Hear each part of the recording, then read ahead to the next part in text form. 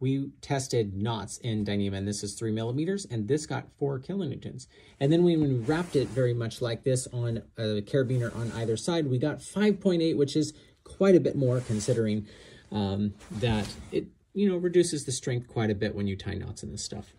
But then the rope access channel, what happens if you wrap it around 2 carabiners? Because if you have a bigger bend radius, then the stronger, in theory, it will be.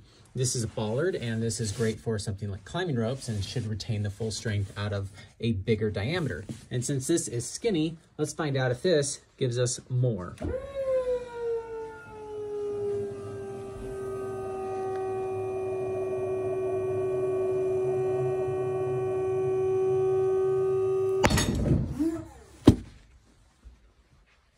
Oh, a little bit. Not that much more.